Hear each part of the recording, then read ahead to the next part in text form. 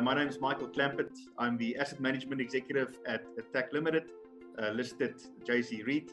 At TAC, we feel that sometimes, we have to do a bit more for the communities that we do serve, and those communities include our clients, the retailers. The intention really is to share some information, things that are relevant. What are we going to interact on and what are we going to talk about today? What I've got up here is a slide indicating South Africa's GDP since about 1965. And what you will immediately notice is that it's quite cyclical.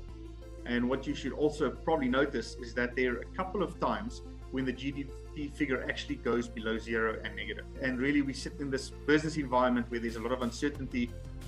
You can have a look at some of the reasons for that uncertainty. The Soweto riots in '76, the gold price crash had a big impact on the economy and maybe also some retail businesses. Prior to becoming a democracy, the uncertainty in terms of the transition.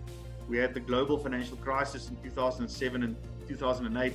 And more lately, we've been dealing with the COVID pandemic and the lockdowns that have played out worldwide, impacting gross domestic product. So, why are we setting the scenes?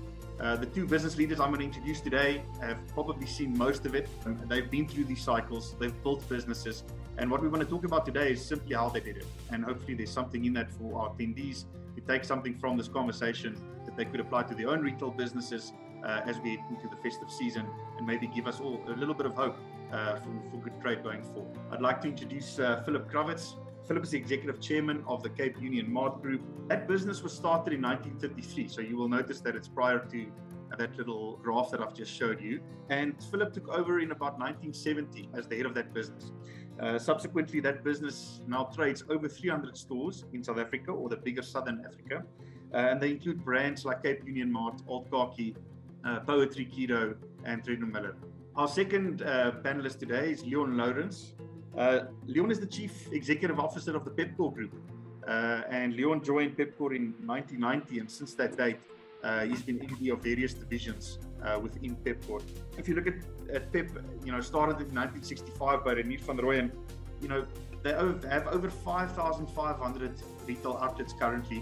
They employ, the last time I checked the website, over 47,000 people. So certainly a business that's growing through all of these cycles, all of these potential economic downturns, and they've still managed to build a big empire.